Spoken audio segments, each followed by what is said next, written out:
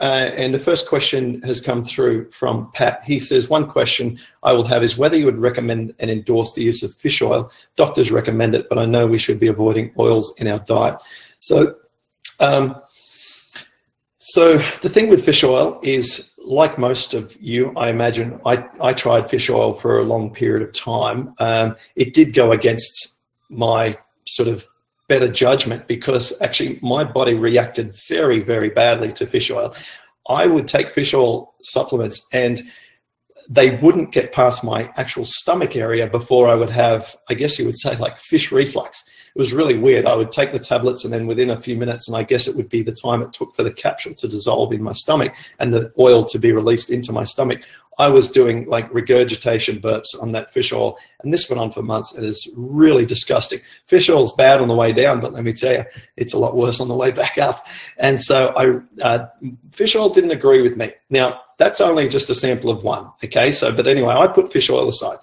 Now, also because it didn't give me any relief at all. So I was getting no pain relief whatsoever from fish oil, and I really wasn't digesting it successfully, not even sort of, you know, really getting it into my body properly. It just was getting rejected.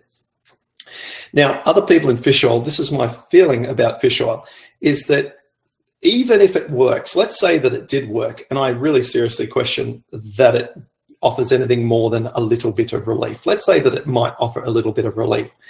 All it's doing is just draining your bank account on a regular basis, taking a supplement that does nothing towards helping the underlying cause. Because the underlying cause is a gut disorder, and putting fish oil into a gut disorder is not going to help. Okay, to restore the gut, we need to heal it in a way that we would if we were trying to heal any other part of the body. We need to stop hitting the bruised area, or we need to stop picking at the scab or irritating the cut, all right? And so fish oil is not going to serve any purpose in terms of a relief of or an addressing the actual cause of the condition.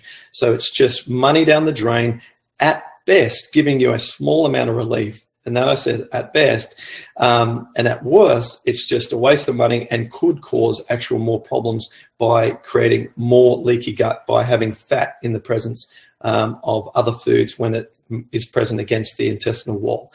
So I don't think fish oil should even exist. I got no time for it, and we have, you know, all of our oceans are stripped of fish that are being mass marketed just to squeeze them to get a little bit of oil out of them. And I think it's a tragedy against humanity. It's a human, you know, horrific thing that we're doing to our oceans, and we ought to be ashamed of ourselves. And so, yeah, forget the fish oil.